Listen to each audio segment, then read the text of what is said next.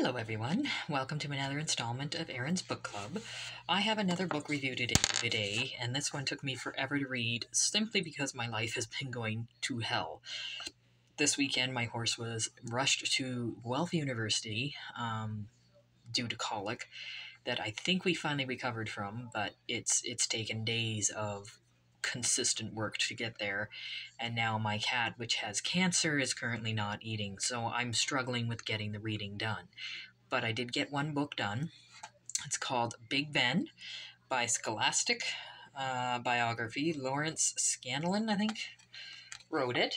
And I read this a long time ago, but when I was reading Cockatiels, they kind of destroyed it. So this is now a non-destroyed copy. And it's a simple biography of Big Ben and his life and what he went through. And what's interesting is I'm reading about the colics of Big Ben as I'm trying to save my horse from colicking, so that made it far too real.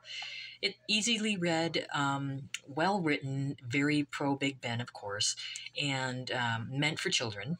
So it's got a lot of pictures in here to follow along with, and just a really good feel-good book about a pretty amazing jumper.